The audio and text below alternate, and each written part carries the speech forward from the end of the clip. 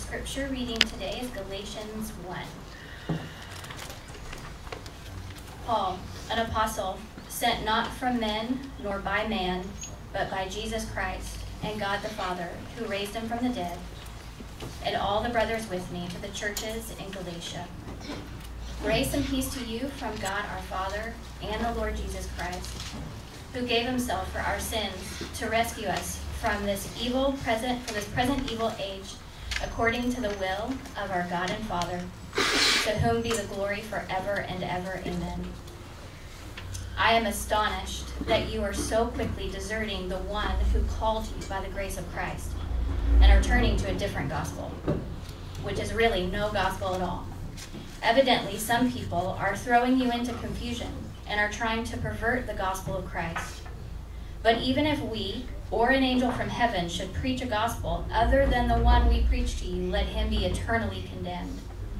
As we have already said, now I say again, if anyone is preaching to you a gospel other than the one you accepted, let him be eternally condemned.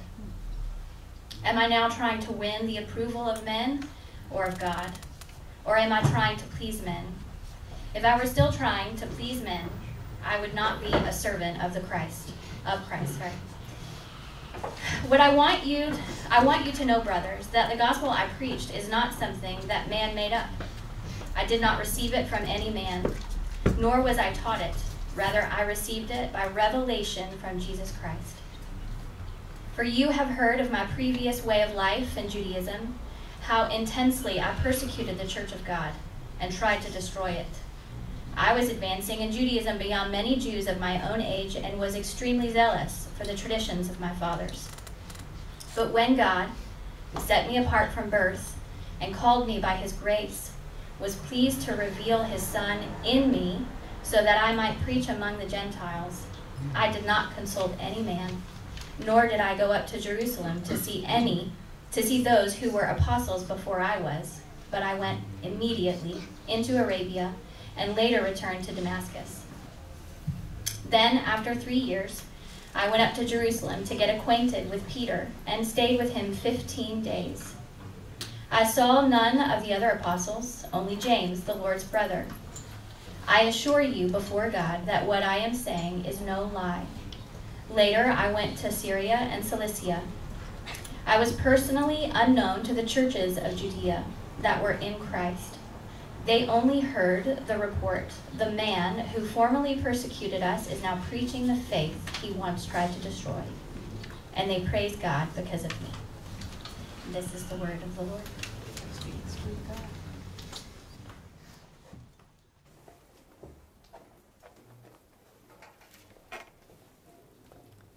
Let's pray one more time. Father, I'm grateful for this truth that we've prayed already today, that your word says, in our weakness, your grace is sufficient, for power is perfected in weakness. That's the power of grace. God, I pray today that you would take this vessel who is weak and sinful, and that your power would be perfected through him today. Your voice is the one we want to hear. And we surrender to that voice and pray that you would make us obedient to it. In Jesus' name we pray. Amen. Amen. We're looking, as you heard already, about Galatians. We're in this book, and we just got started last week. And so this is a book about freedom and what it means to really live in freedom. Does anybody need some more freedom in your life? So what does that even mean? What does that look like for us today? God's gracious rescue mission for mankind. Verse 4 is sort of the summary of what this book is about. God's gracious rescue mission for mankind. 4 years ago, there was a story that you probably are familiar with. If you remember, there was a football team in Thailand, and they finished their practice. It was led by a 25-year-old coach, 12 young men, ages 11 to 16. And at the end of their practice, they had this idea, let's go into the cave system of where they were located and explore. It'll be a great time of fun.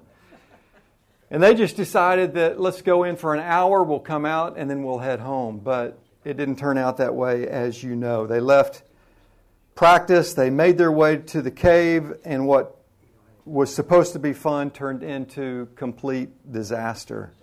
The monsoon rains came, and it trapped them inside. And this cave system just goes for miles underground. And they got trapped. There was no way out. And so rescue efforts began. And if you remember the story, it actually took 9 days for them to be found. They were found cold and malnourished. They were finally found by 2 elite British divers, and they were 4 kilometers inside this cave system.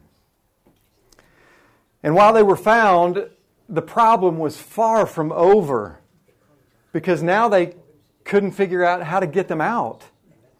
13 people that were trapped inside, they couldn't drain the cave system, they couldn't drain the water because of the monsoons, they couldn't keep up with the rain. They could not drill down far enough, and so they finally decided the only solution was to sedate the boys, give them oxygen masks, use harnesses and ropes, and take them out one by one. And so miraculously, 17 days later, all the boys in this coach came out of the cave alive. And there was massive celebration. Really, the whole world celebrated together about this rescue mission. But it came at a cost. There was actually a Navy SEAL diver from Thailand, age 38, who was trying to get oxygen to these individuals, and he ended up dying in the process.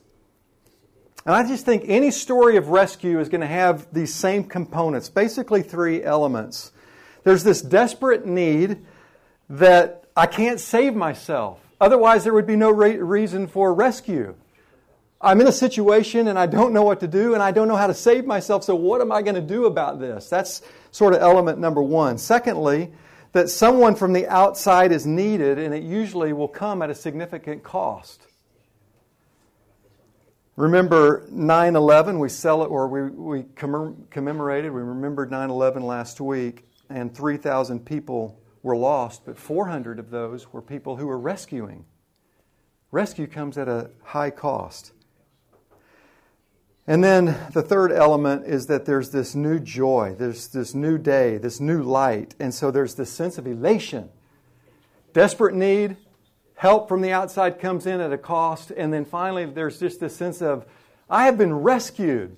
There is new light ahead of me, and what a great day that is. I remember years ago, Amy and I were on a trip in America when it gets cold and there's a thin layer of ice on the asphalt. We call it black ice.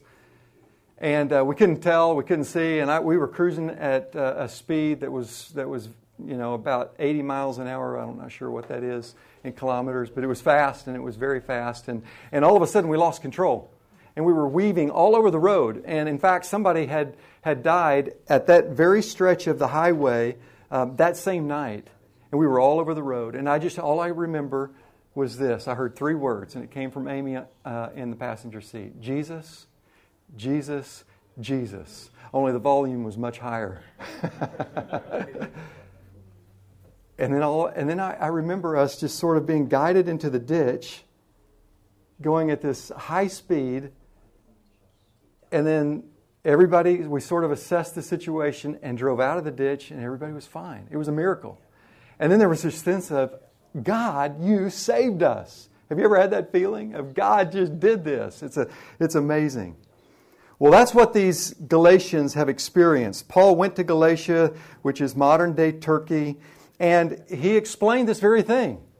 You're in desperate need. You can't save yourself. Only somebody from the outside can do that. And Christ has done that for you at great cost. And now there's new life. There's freedom. You have this freedom. You've been rescued from the evil age. That's what this is about. Chapter 1, verses 3 through 5 is the summary. Jesus gave His life, there's the cost, for our sins, there's the condition, from this evil age. To Him be glory forever and ever. Desperate condition. We were under sin's penalty and power, and you need outside help to come and save you from this condition. And so Christ gave His life, and then there's this new day with hope and life. And this is the gospel. Look at this scripture in Colossians chapter 1 and how it's phrased. For He has rescued us from the dominion of darkness and brought us into the kingdom of the Son He loves, in whom we have redemption, the forgiveness of sin. He's rescued us from the dominion of darkness. That doesn't mean that we're taken out of the world, that there's not darkness all around. Of course there is. Jesus says, I don't pray that you'll take them out of the world, but that you'll keep them from the evil one. So to be rescued is not to leave the evil world, it's the dominion of darkness. I'm no longer under the dominion of darkness. There's freedom from that power in my life. And Paul's own testimony bears this out. In verse 23 of this chapter, it says that he was preaching the faith that he once tried to destroy. Isn't that amazing? Here is somebody who is persecuting the church, destroying Christianity, and then he becomes the greatest proponent and greatest proclaimer of Christianity in that day. And the same is true with Cephas, with Peter. He mentions Peter, that he went to go visit Peter. Peter was a crass fisherman, turned apostle, and now fishing for men and leading the church. He also mentions James, the Lord's brother. If you remember, James was a skeptic. He didn't even believe in Christ. And yet the power of redemption, the power of rescue changed his own heart and life, and he becomes a pastor in the Jerusalem church. Now, what started well for these new believing Galatians now needed a massive course correction. You remember the classic line in Apollo 13, Houston, we have what? Houston, we have a problem. This is like what Paul is saying in Galatians. He's writing this letter and he's saying, listen, we've got a serious problem on our hands. In verse 6, he says, I'm astonished you're so quickly deserting the one who called you to live in the grace of Christ. To live in the grace of Christ. In other words, you didn't just get started by grace. This is a lifestyle of grace. But you have reverted back to some old ways. Because grace is not only the engine that gets you started, it's the engine that keeps you going. It's the staying power to live by day. We are called to live in the grace of Christ. It's like when you make a down payment on your mortgage. You start with this payment. What do? There are more payments to come. Christ does not only make the down payment, He makes all the payments. So it's not like He starts it and then we finish it. He does the whole work. This is the story of the gospel. Every day is a gospel day. My situation, I want you to really think about this. Every day is a gospel day. Not just the moment that you begin your relationship with Christ. Every day is a gospel day. My situation is dire. Every day. I need outside help. Every day. I need rescue. And only Christ can give that. I need grace. His mercies, the Scripture says, are new every morning. We're to live with this sense of need. But these Galatians, they were missing it completely. And so do we. And here's the reason why. Verse 7 tells us that these people had been receiving another message and they were perverting, or in the ESV translation, it says they were distorting the gospel. There was a distortion. They were confusing the church. And so here's the problem with living out grace. Raphael, can you be seated, please? Thank you. So here's the problem. It's called gospel distortion. We could just call it that way. Gospel distortion. It's like listening to the radio. Remember those days that you used to listen to the radio? And you would set your dial. And you got to get it just exactly right, because if you go just a little bit to the right, you get distortion. If you go just a little bit to the left, you get distortion. It's got to be exactly right. And it doesn't have to be way off. Just 1 degree can make a difference. Did you know that 1 degree off for a rocket to go to the moon will end up 7,000 kilometers off of the moon? Or 1 degree in temperature will move you from hot to boiling. And with boiling water, steam, you can move a locomotive.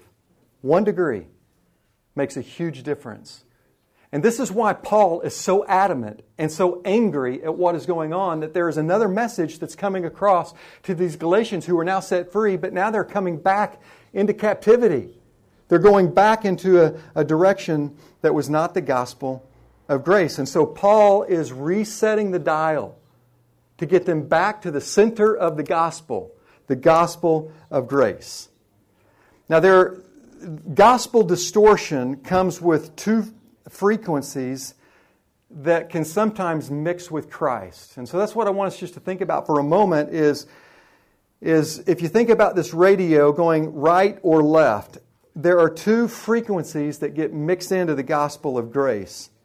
To the right of the dial, you can turn it to what is called legalism, just a little bit off. It's called legalism. It's the gospel plus something. And for these Galatian churches, here's what they were being told. It has to do with Christ and Jewish circumcision, keeping up with the Old Testament law, works and effort. This is what gets you special favor with God. But here's what the Bible says. In Isaiah it says, your righteousness is like filthy rags.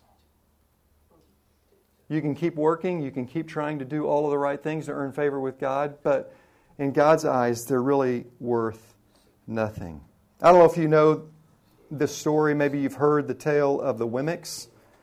They are a small wooden people who are carved by Eli, the woodmaker. And these Wemmicks lived in a village of stars and dots. And so gold stars were given to the people who were really good. Gray dots were given to the people who were not so good. So if you could sing well, if you could jump high and you could do amazing things, well, you got a gold star.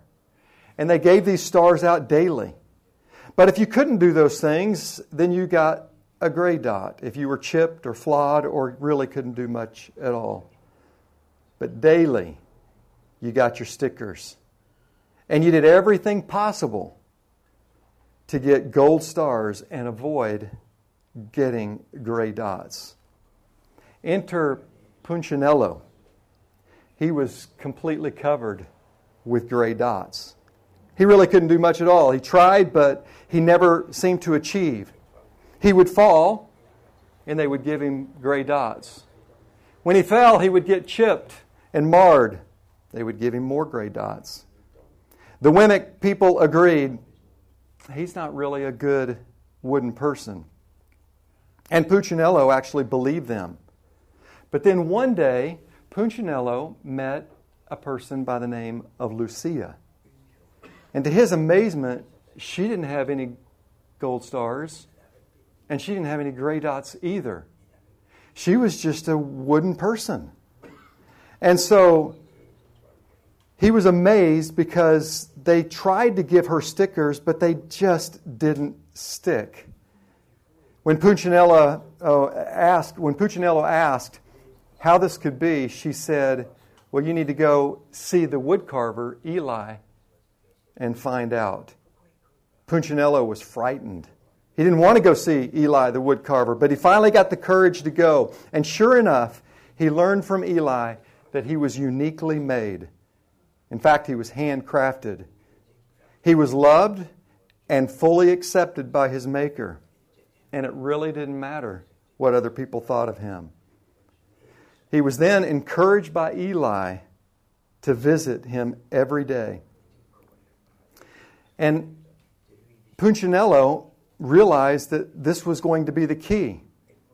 And so he began to hear this message day after day. And after that first visit from Eli, as he exited the wood carving shop, he looked to the ground and noticed a gray dot fell off of his person. The truth is this is not really a kid's story. This is the way many of you are living your life. You're living for gold stars and trying to avoid gray dots, and you're trying to earn special favor with God by the things that you do. And the truth is that it's already been done because you are fully loved in the grace of God. But we love performance. And so we turn the dial just a little bit to legalism to try to get more of God's favor. But notice what the Scripture says in Galatians chapter 5. This is what Paul is addressing that we'll hear later in the book. So Christ has truly set us free. Now make sure that you stay free and don't get tied up again in the slavery of the law. Don't turn the dial. Don't go back to the law. It's not freedom. So that's the moving the dial to the right. Legalism. Now here's what we can also do. We move it to the left. And that's called what we would call license. It's the gospel not plus something. It's the gospel minus something. It's the person who says, grace gives me the permission to just live the way that I want because it's all covered under grace. If it's not about gold stars and gray dots, then who really cares? I'll just do what I want to do because God is a gracious God. Well, that's the gospel minus something because there is a standard for living. It's what Bonhoeffer would call cheap grace.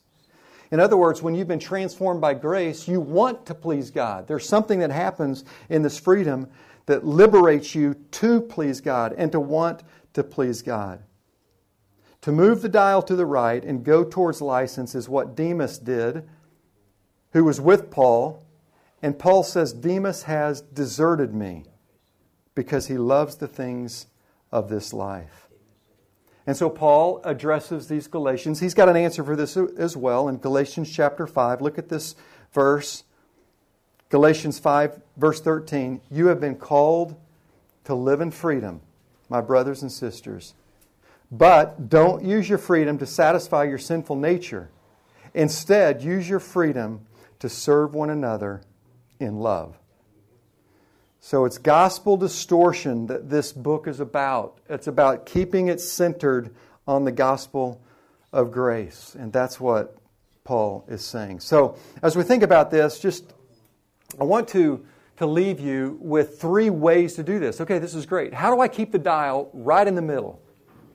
Where I don't move to the left towards license. I don't move to the right towards legalism. How do I stay dead center on the gospel of grace? And here are 3 thoughts. First thought, build your life on the revelation of God's Word and nothing else. God's Word and nothing else. These Thailand boys, as they were in the cave system, they needed outside revelation. They had no way how to get out. They had no possible solution in and of themselves. They needed somebody who knew the way out. And that's what this first chapter of Galatians is about. Listen to some of these verses that Paul writes here that you've already heard. Paul, an apostle, sent not from men, nor by man, but by Jesus Christ and God the Father. And then a few sentences later, he says, I received my message from no human source. I received it by direct revelation from Jesus Christ. God set me apart and called me by His grace that I might preach Him among the Gentiles. What is he saying? He's saying that I've got a revelation. You can't find your way out. It will not be by the Old Testament law. It's by the revelation of Jesus Christ that I've received. It's a message of grace. He says this elsewhere in another letter in 1 Corinthians chapter 9. He says, am I not an apostle? Have I not seen Jesus our Lord? And then he goes on to say, as to one untimely born, Jesus appeared also to me. I'm least of the apostles, unfit to be called an apostle, for I persecuted the church of God. But he was asserting his apostolic calling. In Acts chapter 26, Luke, the author of Acts, also confirms Paul's apostleship. And he says of Paul that I have appeared to you to appoint you and am sending you. So it's from these texts that we learn what an apostle is. An apostle has seen Jesus Christ. Paul is saying, I saw the Lord on the road to Damascus. He came down to me, untimely born, because I was not one of the 12 apostles, but he came and I saw him. That's an apostle. And I witnessed his resurrection. And I've been commissioned and sent just as the 12 apostles. And so he's asserting his apostleship. Now, here's why this is important. Ephesians chapter 2, verse 20 says, the church is built upon the foundation of the apostles and prophets, Christ Jesus himself being the cornerstone. So, this is our book. This is what we live by. This gospel of grace is what we hold on to, and nothing else. This is what we build our life on. I was reading an article last night, and I wanted to share just the first part of this article. I think it was from ABC News in the U.S., and so just listen to the first part of what this person is saying. It's talking about how Christianity is on the decline in America, and that it will no longer be the majority in the future. And here's the example that they start the article with. Eliza had spent her entire life as a practicing member of the Church of Jesus Christ Latter-day Saints. So this is somebody of the Mormon faith. She was born in Utah, and she was a resident there. She belonged to the church in Utah. She attended Brigham Young University, which is a Mormon institution that is operated by the church. It's part of your whole professional network, she said, your whole emotional community. Basically, it touches every facet of your life. So she's speaking of what it is to be a Mormon. Then, 2 years ago, the article says, after nearly 3 decades, Campbell left the church. And here's what struck my attention. She is one of a growing number of Americans who were raised Christian, but are disaffiliating from the religion. Do you see the subtlety? That Mormonism here is in the same category of Christianity. They're vastly different. And so whether it's Mormonism, it's not to pick on Mormons, or Jehovah's Witness, or whatever the case may be, this is what Paul is saying. It's not a popular thing to say in our day, because we want to just say, well, everybody sort of gets folded into the gospel. No, that's not true. In fact, Paul says, let them be accursed. I mean, that's harsh language. It's not popular language. In fact, he says, am I trying to please man by saying this? In other words, this is not going to be something that pleases men, but I have to hold to the truth. And so this is what we're saying as we build our lives on this book alone. No other source of revelation. This is what Paul is saying. Secondly, we boast in the cross of Christ and nothing else. These poor 12 boys and young coach from Thailand had nothing to boast about except the grace of others. I mean, they did absolutely nothing. They simply yielded and submitted to those who came to the rescue. And they did by faith. That's all they could do. They could only say, you must know the way out. I don't know. I submit to you. And so we boast in the cross of Christ and nothing else.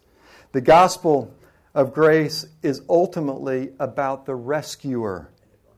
In fact, twice in this chapter, in chapter 1, we see God's praise being linked in verses 5 and 24, that praise to God is linked to the gospel.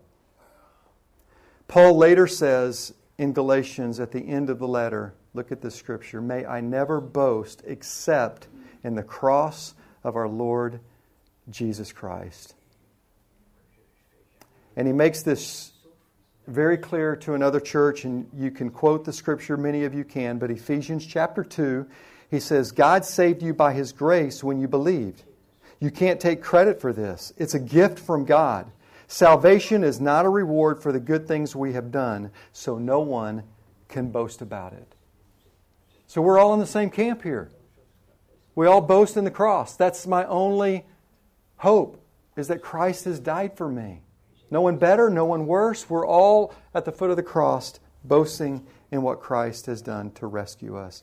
And here's the third and last thing I would leave with you today, is that we surrender daily to the power of grace and nothing else. Surrender daily to the power of grace and nothing else. These boys simply had to cooperate. That's all they could do. In fact, they were sedated. They put them under so that they would not fight against the rescue. And so this is it's kind of what we do. We simply surrender to the one who's rescuing us, and we do it every day. And we stay attached to our rescuer. Every day, the best I can do is surrender. I'm worried, I'm anxious, I'm fearful, I'm frustrated, I'm disappointed, I'm annoyed, I'm lonely, I'm apprehensive, I'm bitter, I'm unloving, I'm uncertain, I'm doubtful, I'm selfish, I can't change, I'm weak. What do? I surrender to the one who is strong. My grace is sufficient for you. My power is perfected in your weakness. Surrender. I surrender. God, let it be your life in me, because that's where the power comes from. Christ surrendered to the Father. Paul surrendered to Christ, as we saw in this chapter. Peter, mentioned in this chapter, surrendered. James, his brother, surrendered. I surrender. Like Punchinello, I surrender. I'm loved. I'm accepted because of what Christ has done for me. I will surrender and I will trust God to live His life through me. This week, I saw this several times, and when you know you're getting ready to speak, you just kind of keep watching for things of God that God might show you. And so we were driving a car this week that was on loan to us at the end of our stay. And I noticed that whenever I drive and I start to get out of the lane, it course corrects. And I'm not used to that. And it just felt strange all of a sudden for the steering wheel to almost just take over. In fact, this morning we were backing up and we got near a bush where we were backing up, and the brakes went on. And it seemed strange. But what do? Do I resist that and go against it? Or do I trust in what the car is doing? It's an uneasy feeling. The other day we were driving through the village where we're staying, and there was a red light. It was late at night, and the light seemed to take forever. And I'm like, this is a small village. It's late at night. There's no one even around. And so what do? You have this thought of, go. Everything inside of you says, this is ridiculous, go. But what I learned in staying in the village now a couple of days is that red light serves a purpose, because it gets to one lane around the turn and there's oncoming traffic coming the other way. And had I not heeded the red light, who knows? This is trusting. It's yielding. Or yesterday or a couple of days ago, seeing an arborist, somebody working in a tree. And it was an amazing sight, just this little figure way up high in a tree. But I noticed he was harnessed. And so he was safe because of the harness. All of these things are images of what it is to surrender, to be attached to Christ, and to let Him do the work through me.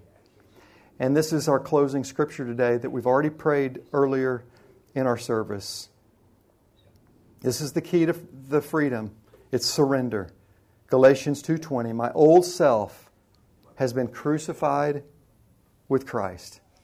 It is no longer I who live, but Christ lives in me. So I live in this